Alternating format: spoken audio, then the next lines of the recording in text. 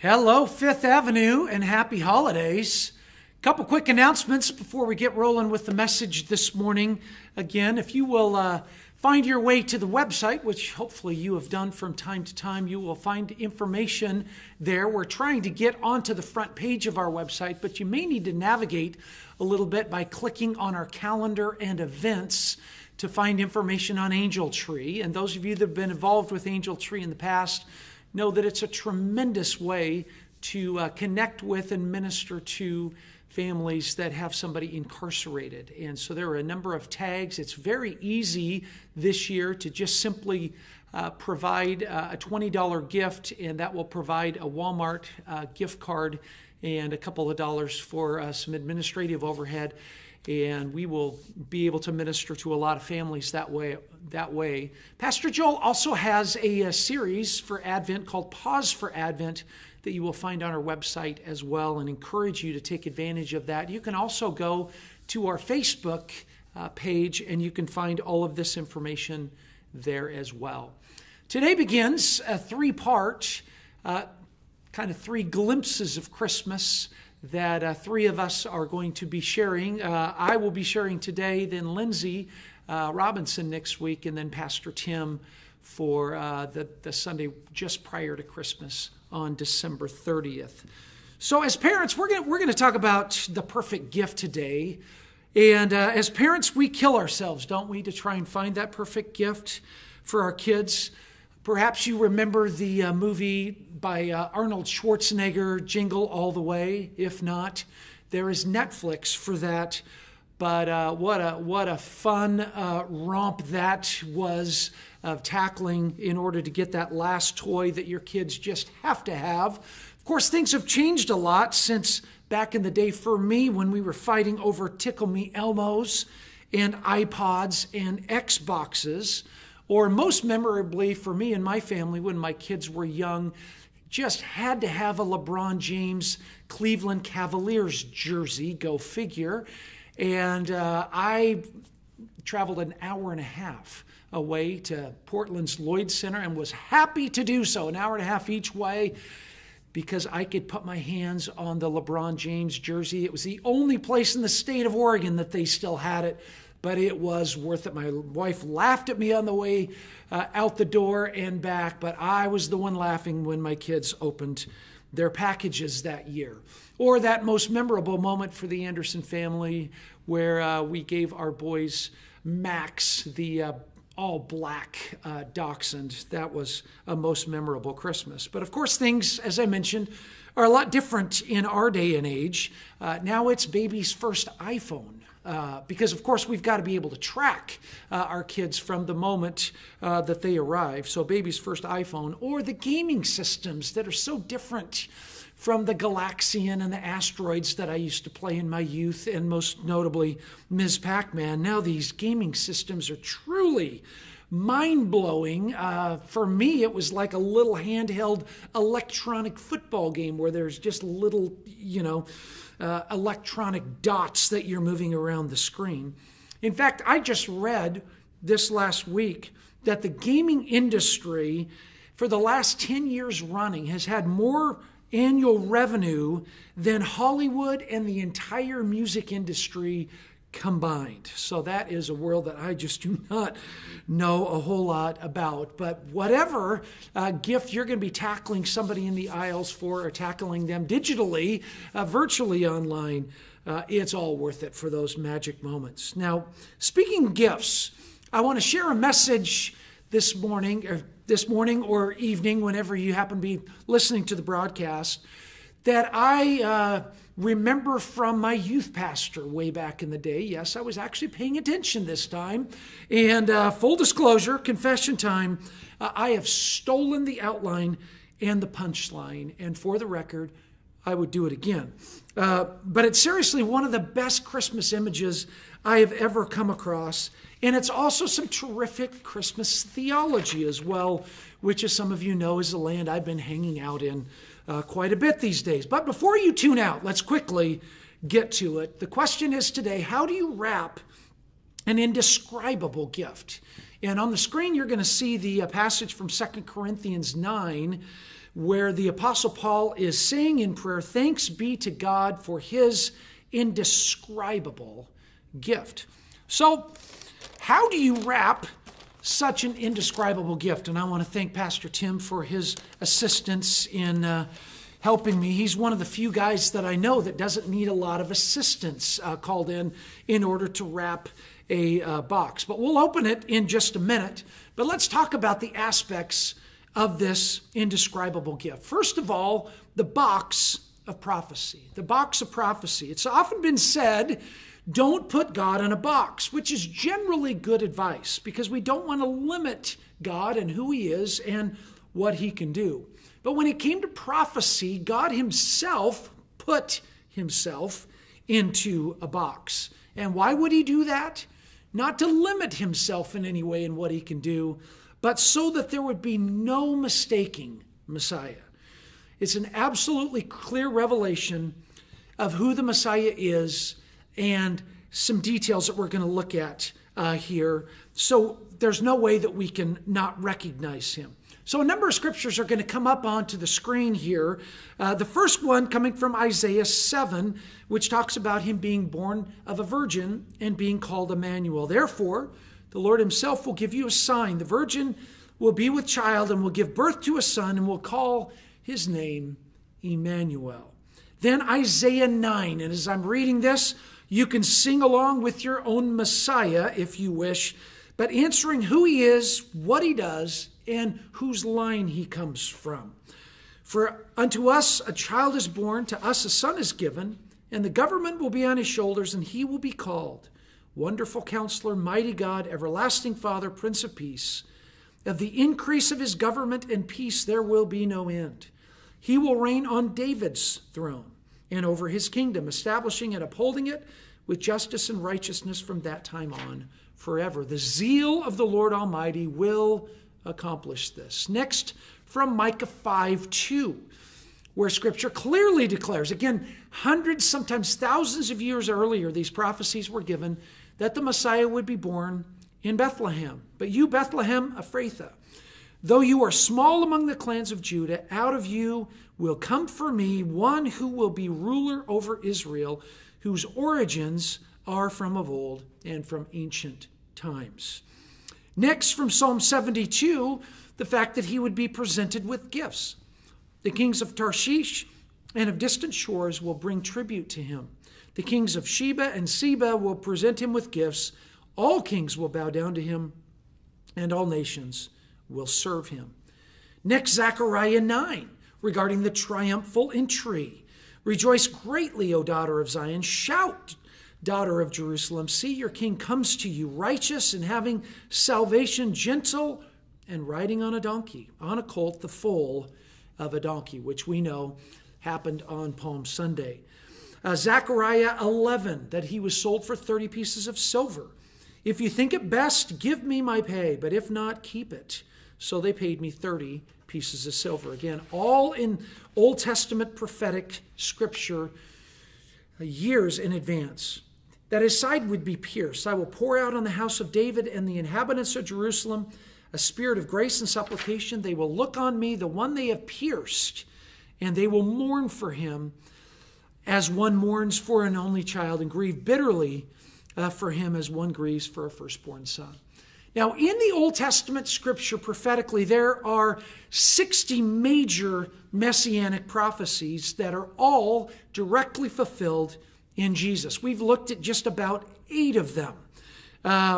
And the probability of just one person, again, hundreds of years, sometimes thousands of years later, fulfilling just 8 of those 60 prophecies is the probability of 1 in 10 to the 17th power. Now, to illustrate that, I just happen to have in my pocket some pieces of silver, all right? Some silver dollars. And Josh McDowell has an illustration in his book, Evidence That Demands a Verdict, that says if you were to take silver dollars like this and you were to spread them over the entire state of Texas about knee deep, all throughout the state of Texas, and you were to pick up one of those and mark it and put it into the pile and mix that entire batch over the state of Texas and reach down and grab one, just grabbing that one would be the same as the probability of 1 in 10 to the 17th power. But now if you have one person fulfilling all 60 of those, it's now 1 in 10 to the 157th power. So God was saying through these prophecies fulfilled in the Messiah that there is absolutely no doubt who it is, but yet there are still some of those that missed it. The box of prophecy. Next, it's the wrapping of human nature. John 1, verses 1 and 14 says, "In the beginning was the Word, and the Word was with God, and the Word was God. The Word became flesh and made his dwelling among us. And we have seen his glory, the glory of the one and only who came from the Father, full of grace and truth." Or I love how the Message translates verse 14. He moved in to the neighborhood. God himself came. Jesus came, not a book. And we call it the incarnation. One of my favorite theological subjects of them all is the incarnation. And it is a tremendous mystery, perhaps no greater mystery than fully God and fully man. It's that ultimate intersection of dirt and divinity. Pastor Tim has said it this way: we believe in Jesus, the Son, the perfect embodiment of God on earth, the one who squeezed into skin to show us what God is like. Jesus himself is what God has to say to us. Now, if you're a Pandora lover like I am during this time of year, I've got a recommendation for you, and that is to go to like a Paul Cardall station. Don't go to Brenda Lee and listen to Rockin' Around the Christmas Tree. If I have to hear Rockin' Around the Christmas Tree out of its natural habitat one more time, I am going to go crazy. Just hear it every time they light a tree. And what is its natural habitat? Well, of course, it's that famous scene from Home Alone. That's the only place that we allow that song. Otherwise, you need some real Christmas music. Michael W. Smith, Paul Cardall, John Schmidt, you are welcome. Now, one of the songs that you will hear on those stations is one of my favorite groups from yesteryear, and it's the group For Him. And when you Google them, you might see a little bit of 80s or 90s hair. But one of my all-time favorite Christmas songs is the song, It's Such a Strange Way to Save the World. And in the voice of Joseph, such incredible lyrics. I'm sure Joseph's talking about Joseph. He must have been surprised at where this road had taken him, because never in a million lives would he have dreamed of Bethlehem. And standing at the manger, he saw with his own eyes the message from the angel come to life. And Joseph said, "Why me? I'm just a simple man of trade. Why him? With all the rulers in the world, why here inside this stable filled with hay? And why her? She's just an ordinary girl." Now, I'm not one to second guess what angels have to say, but this is such a strange way to save the world. And it was a strange way indeed for the King of the universe to come, but come he did. And at the end of this message, I will treat you to that song that I love so much. Third, and finally, the ribbon of the resurrection. Ribbon is the key to opening the entire package, just like the resurrection is the key to the entire gospel message. In fact, the whole message, Scripture says, unravels without it. We need to have a stone-centered faith, not just a cross-centered faith. Just kind of like, back to the coin, kind of that two sides of a Super Bowl coin. They oftentimes have that commemorative edition. When we think in terms of our Super Bowl coin, it's the resurrection on one side, it's the crucifixion on the other. Of course, you can't have one without the other. But if you only have the crucifixion, Scripture says we have no hope. We have no reason for our faith. We have no foundation for our faith. We have no reality to our faith without the resurrection. But Scripture says, again, If Christ has not been raised, your faith is futile. You're still in your sins. Those who have fallen asleep, who have died in Christ, are lost. If only for this life we have hope in Christ, we are to be pitied more than all men. But Christ has indeed been raised from the dead, the first fruits of all those who have fallen asleep. Again, Josh McDowell, one of my great heroes, talks about in one of his books that when it comes to Jesus, there's really only three options. He's either a liar, he knew that what he was saying was false all along, or he was a lunatic. He didn't know it, but it still was false.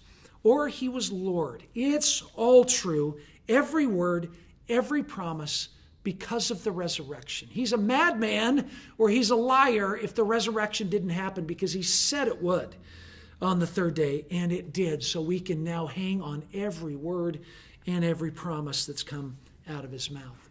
Regarding mystery, here is another mystery as it continues in 1 Corinthians 15, the great resurrection chapter. Listen, I tell you a mystery. We'll not all sleep, but we'll be changed in a flash, in the twinkling of an eye, at the last trumpet. For the trumpet will sound, and the dead will be raised imperishable, and we will be changed. For the perishable must clothe itself with the imperishable, and the mortal with immortality. And when the perishable has been clothed with the imperishable, and the mortal with immortality, then the saying that is written will come true: death has been swallowed up in victory. Where, O death, is your victory? Where, O death, is your sting?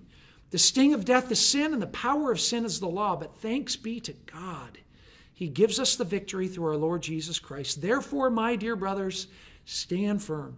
Let nothing move you. Always give yourselves fully to the work of the Lord, because you know that your labor is not in vain. And there is our hope for a pandemic and post-pandemic world. Jesus himself was raised from death to life as the first fruits of all of us that are going to follow, being raised to newness of life. So let's get to the gift. What is this indescribable gift that God has given to us? Again, we've got the box of prophecy, God putting himself in a box so there's no way we could miss who the Messiah really is. It's the wrapping of human nature, the incarnation, the fully God yet fully man, the ultimate example of the dirt and the divine. And then there's the ribbon of the resurrection. Again, the key to the whole package. Got my ho ribbon here that we'll take off first. We will take off the wrapping of human nature here. My grandpa used to open packages with this pocket knife so they could reuse paper. You can never reuse the paper, even for stocking stuffers, once I get done with it. And we get the box of prophecy. And what do we get? The Word became flesh and made his dwelling among us. Now be careful. Again, God did not literally send a book, of course, but he did send the eternal Word of God to us. God became flesh. God himself came. He didn't just send news. He came himself. So why did he come, and what's so great about this gift? Again, on the screen from Luke 4 and Matthew 11. The Spirit of the Lord is on me, Jesus said, because he's anointed me to preach the good news to the poor. He sent me to proclaim freedom for the prisoners, recovery of sight for the blind, to release the oppressed, and to proclaim the year of the Lord's favor. And I say, let 2021 be the year of the Lord's favor. Amen. In Matthew 11, when John heard in prison what Christ was doing, he sent his disciples to ask him, "Are you the one who is to come, or should we expect someone else?" And Jesus replied, "Go back and report to John what you hear and what you see. The blind receive sight, the lame walk, those who have leprosy are cured, the deaf hear, the dead are raised, and the good news is preached to the poor." That is why he came. That is why he moved into the neighborhood, and we have seen his glory, the glory of the one and only, full of grace and truth. So what is our response? Our response is simply the same as the humble shepherds who surely initially perhaps uttered a few choice four-letter words. So in that spirit, what are the four-letter words that we can do just like the shepherds? First of all, look. Again, you can't miss it. You can't miss that Jesus is the Messiah. You can do what I just did and open. Don't ignore the doorbell. It's not Amazon, it's Him. And sing. We can join the angel chorus. The shepherds probably joined on the second verse, probably not on the first one because they were so blown away. But we can sing to a world without hope. We can dance too, but dance is a five-letter word. So let's pray. Jesus, we are never the same because we know you, and we're never the same because you came.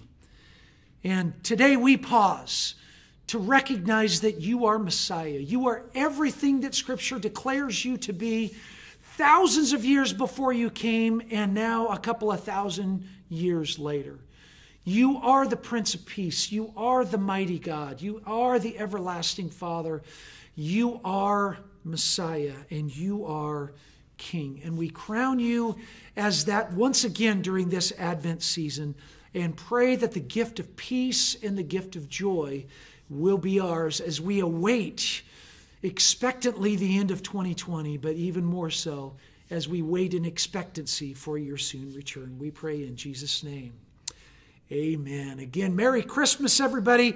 I hope you enjoy this video from my favorite country group, Rascal Flatts, as they do a remake of It's Such a Strange Way to Save the World. And we'll see you again next week.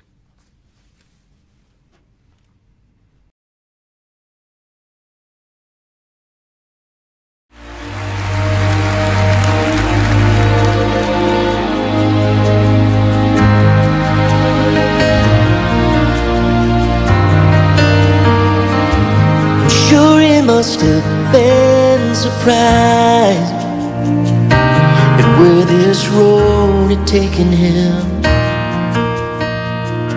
'cause never in a million lives would he have dreamed of Bethlehem.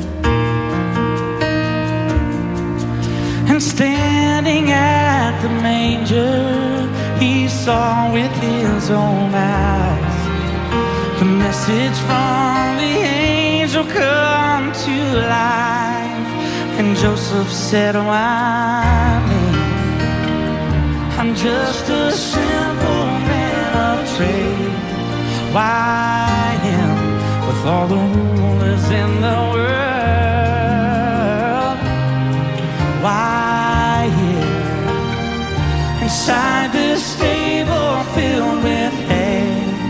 Why her? She's just an ordinary girl. Now I'm not one to second guess what angels have to say. This is such a strange way to say the word.